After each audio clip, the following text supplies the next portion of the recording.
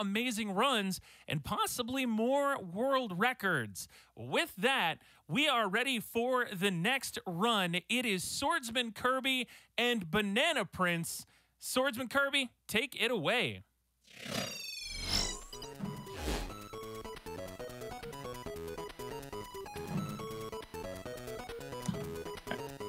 All right. Hey, everyone. I'm Swordsman Kirby. I'm going to be running Banana Prince. I'm joined on commentary with Junkyard Dave. Hey, everybody. All right. So just to be clear, the character is a prince of bananas, not a prince that is a banana. Just to be clear. But all the enemies are going to be veggies. A classic fruits versus veggies battle. All right. So I'm going to get started on time in 3, 2, 1, go. Alright, so first things first, you're going to see sort of a unique mechanic in this game, which is the vine mechanic that allows you to pretty much just get like a bigger jump. And the second important mechanic early on is going to be the grandpa. So as you can see, the grandpa is spinning around, attacking stuff. And it's going to be really important for a couple later levels down the line. Since this is an 8%, we're just going to be trying to get to the final boss as quickly as possible. And in order to do that, we need to take warps. And warps are generally out of the way, a little bit tricky to get to.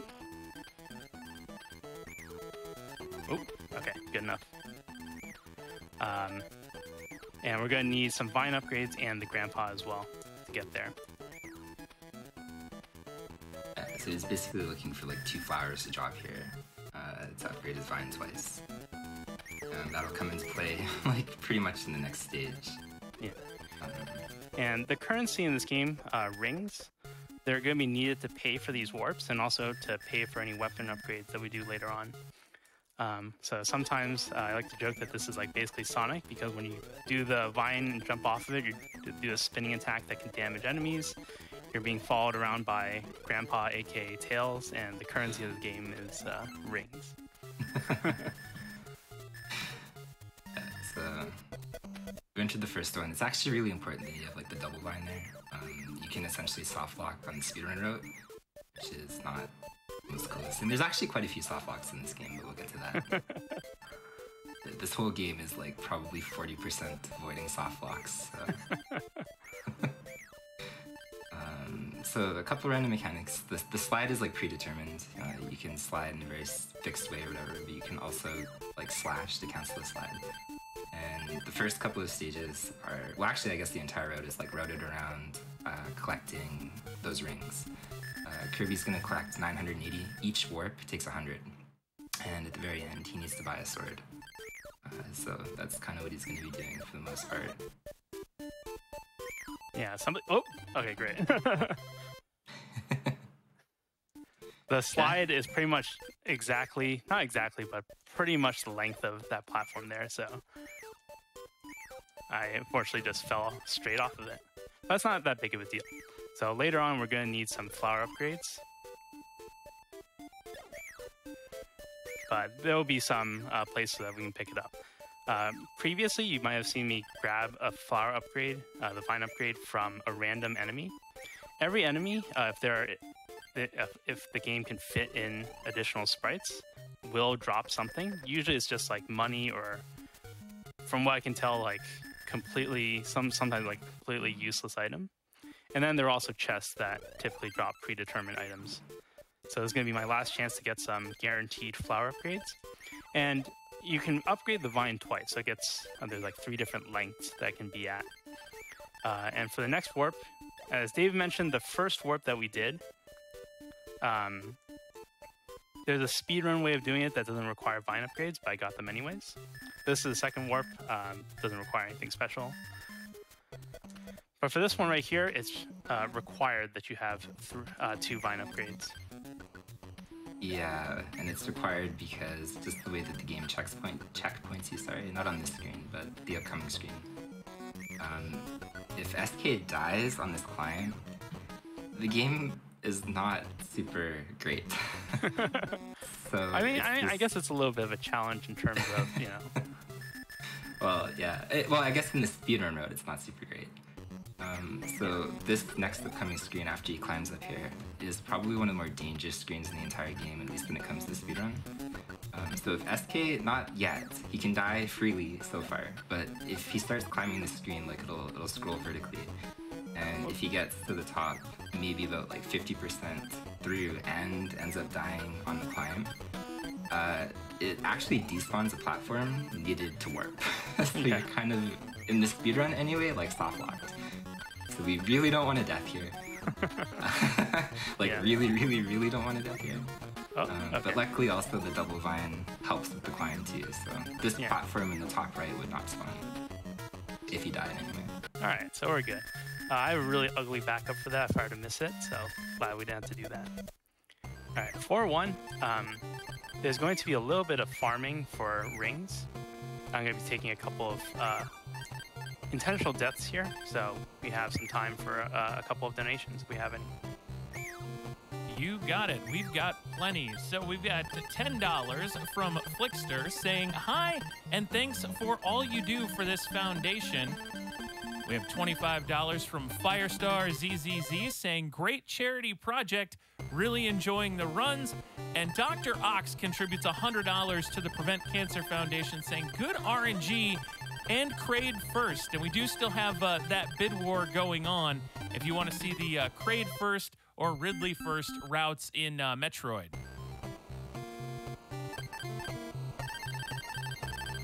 Kraid first will be interesting. So part of Kirby, SK, dying here is he actually wants to reduce his life count on top of collecting rings, and it actually feeds into a glitch that's going to happen like right towards the end of the game. So dying there is not only intentional, but at the same time it's actually quite useful because it'll factor into a glitch a little bit later on. Yeah, you might have noticed that in the middle of those that farming section right there, I did get a game over, and there's like almost no difference between gaming over and dying, but we'll get to that later on, with one exception.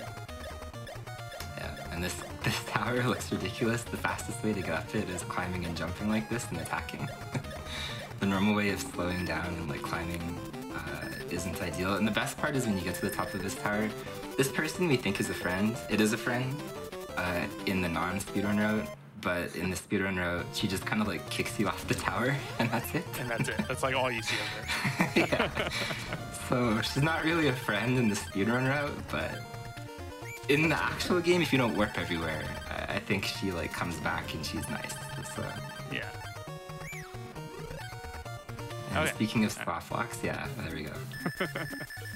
The transition on that last screen can sometimes not spawn, so we're kind of bad. You want to explain the lovely water mechanics here? Oh yeah. I mean, I can still slide underwater, but swimming is a huge... Like, swimming in real life is easier than swimming in this game, I swear. But one issue, I guess you want to talk a little bit about the hitboxes? Yeah, the hitboxes are very misleading.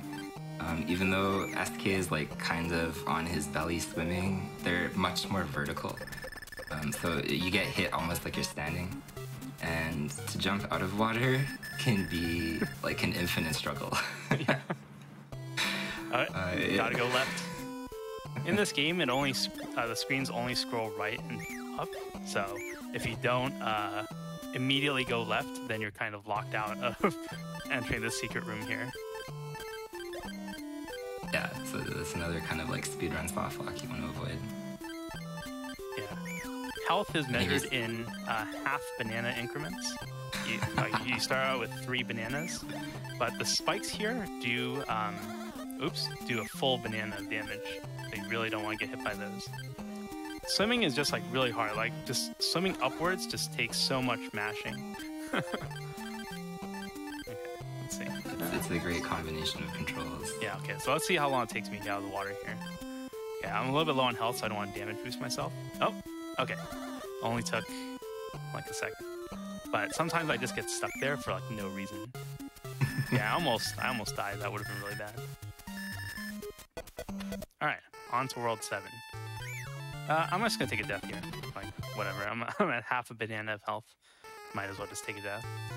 Like I said, they're not really that. It's not really that costly unless you're trying to warp and the death locks you out of that warp. But it's probably the smart thing to do too, because this level more than any other level, health is kind of a big thing, right? yeah, like it's really easy to get just sort of comboed by enemies. This level, Comboed by chili peppers. yeah, we'll get to the chili peppers. Right now, these are just pretty harmless green beans. They're not that big of a deal. The chili peppers are where it's at. Yeah.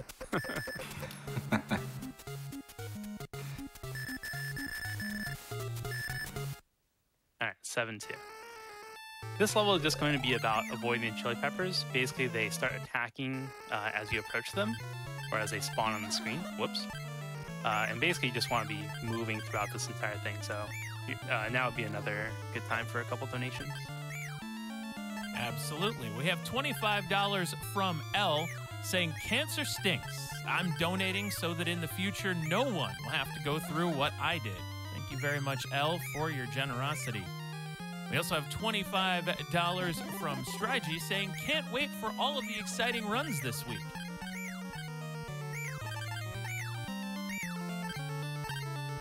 All right. So Dave mentioned earlier that we need 380 rings to buy the weapon that we use for fighting the final boss. We haven't really seen, well, there's like one shop that we saw earlier, but we're going to be accessing the very last shop in the game, which contains like the most powerful, most expensive weapons. We have enough money to get, I believe, the second most expensive weapon in the game. But before that, I'm going to take another death. Like I said, I want to reduce my life count, and I want to be at 1 life left going into the final boss. So here's the shop. And make sure to buy the right one. And so what these weapons do is that they'll give you a projectile. So here is the projectile. It'll be useful for the final boss. So here's the final boss. This is Bell Pepper King or something like King Bell Pepper. And it starts off with a quiz, and you're supposed to answer like 8 questions right without missing 2. But I'm going to purposely fail this quiz right here. And since I was at 1 life, this actually caused me a game over. And for whatever reason, that sends you into the final boss as if you were to finish the quiz normally. Now, normally if you had more than 1 life left, it would send you back to the previous checkpoint, like the previous place that I spawned. But if you game over, you get sent to the final boss. And this was discovered by Chimp, the current world record holder for Banana Prince. The current Banana Prince. Current Banana King. Banana King. All right. Yeah, so on this boss, whenever this guy like raises his hands up like that, he actually becomes completely invincible. And if that's not lovely enough, he just does that randomly, and these things that fall are also random. Yeah. Yeah, it's just all random, and you just have to either, sometimes if the attack is long enough, you can like time out when he's going to be vulnerable, but other times you just have to guess. Yeah. But okay. Time should be coming up soon. He's a real bullet sponge. This projectile helps because it moves upwards as you fire it. So otherwise, your normal jump slash wouldn't reach. Okay, time's coming up soon. And time. GG. Thank you.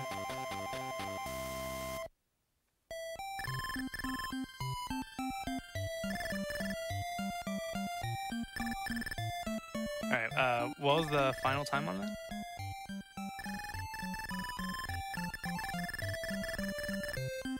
It was 12. Well, still waiting for it to start. 12:55. 12:55. Okay, that's perfectly fine. Play a little bit safe, and I guess there are a couple of unfortunate deaths, so I'm perfectly happy with making it under the estimate. Yeah, because there's like 2 different spots you can just reset there, so it's kind of scary. Yeah.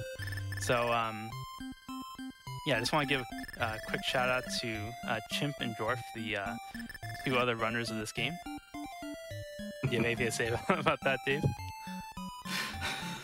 This run has literally 3 people that run it. Like, somebody else run it, please. Yeah, I mean, it's It's fun. just Chip Joy for SK. Yeah, so if this looks interesting to you, definitely check it out. You know, it's just one of those obscure Famicom games that actually, it's actually kind of fun.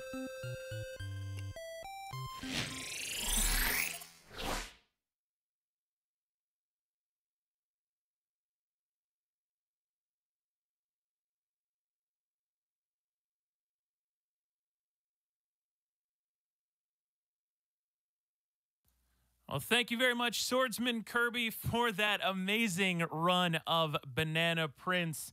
Welcome back, everyone, to Awesome Games Done Quick 2021 online, powered by Twitch. We're getting ready, getting set up for Little Samson with Rayo. That's coming up in just a few minutes. But first, wanted to talk to you about some of the incredible generosity that was coming in during Swordsman Kirby's run, including a $500 donation from Delta. It says, longtime watcher, first-time donator. Sadly, my grandfather just passed away from cancer this morning. However, I felt it was only right to send what he left behind to help the fight against cancer. Well wishes and good luck to the runners. Thank you so much, Delta, for that $500 contribution to the Prevent Cancer Foundation.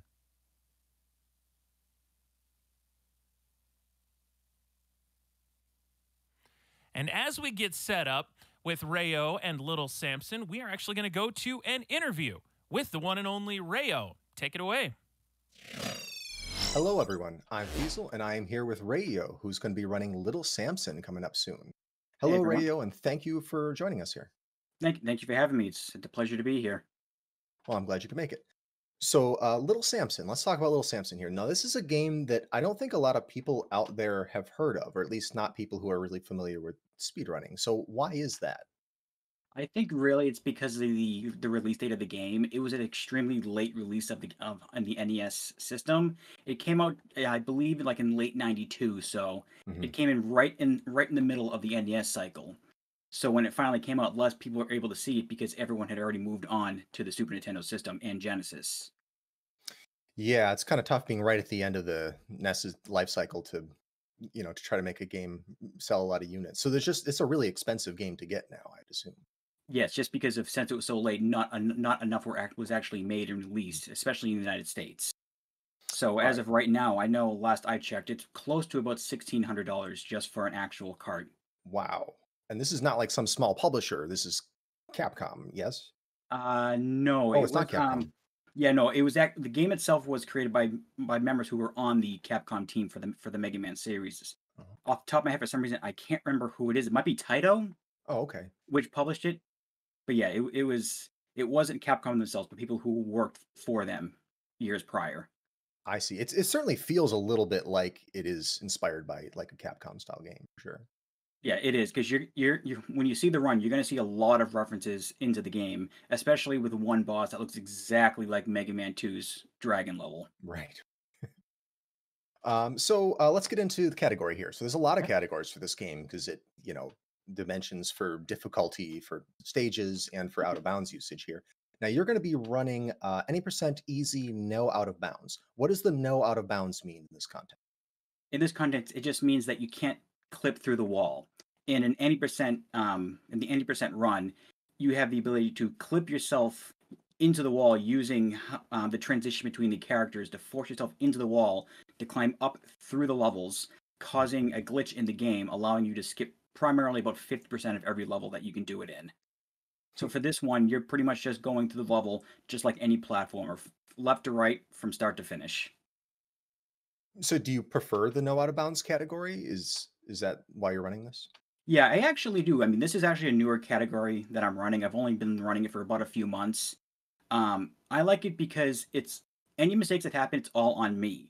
With the zips, it's tough because it can all just be input issues. I mean, that's also my problem, but there's a lot of quick movements that have to happen in the run itself. With no out of bounds, you just have to make the correct jump, damage boost through the right enemies, mitigate the amount of health you take.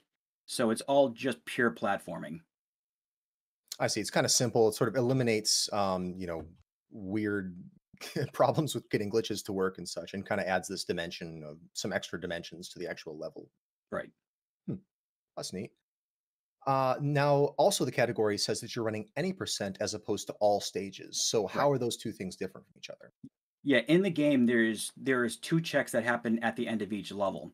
In one of the levels, if you defeat the first major boss that you fight in the game, which will be the green Cyclops, if you beat the boss with anyone other than the mouse on the final hit, you'll be transported to the next actual level. But if mouse does the final hit, there was something that was coded in the game to where you skip 5 levels and go right from level 5 right to level 9.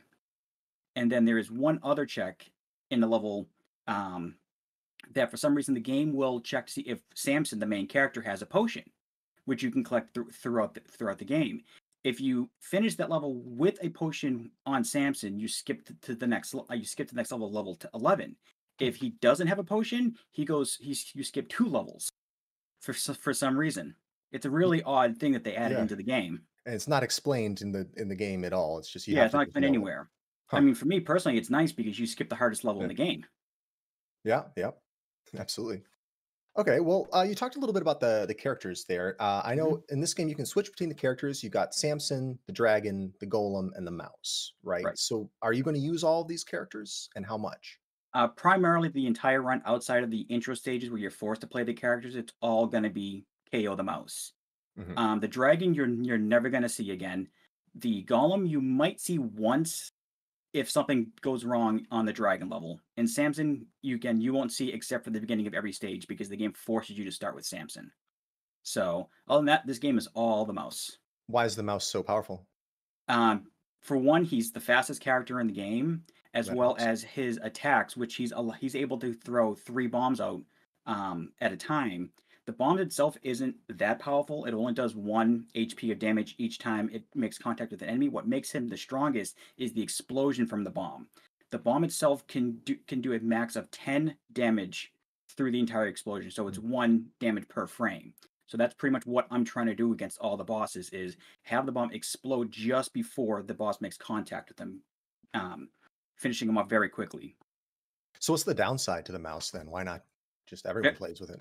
Very low health. When you start the game off, he starts with 2 health the entire start of the level. Mm. But the good thing about the game is that throughout each level there are health power ups that will give you 2 extra health every time you pick one up. But there is a max. So with the for the mouse, you're only given 10 HP total for the entire game once you reach that max, which is still good. But for most bosses will do 8 hits of damage every time you make contact to them. So essentially, it's just 2 hits and you're dead. All right. What would you say is the most challenging part about the run? Is it that health management?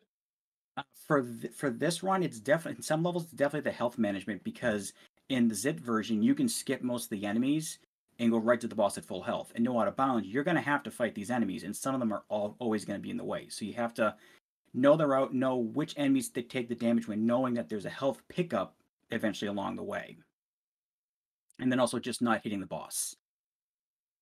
Yeah, I mean, I can imagine it's got to be quite a challenge. I bet. Hmm. Yeah, when you're starting with that little health, it's probably got to be the toughest thing, especially in a marathon run. But that's all the time we have, and I want to thank you very much for talking with us today. Excellent. It was great to be here. It was great to be on at GDQ once again. Cool. Well, good luck on the run, Thank you. Hope and hope to everyone give hope can. to give people a show. Yeah, hopefully it goes well. I'm looking forward to watching it. But that run is going to be coming up next. Ray EO is going to be running Little Samson, any percent easy, no out of bounds. Stick around.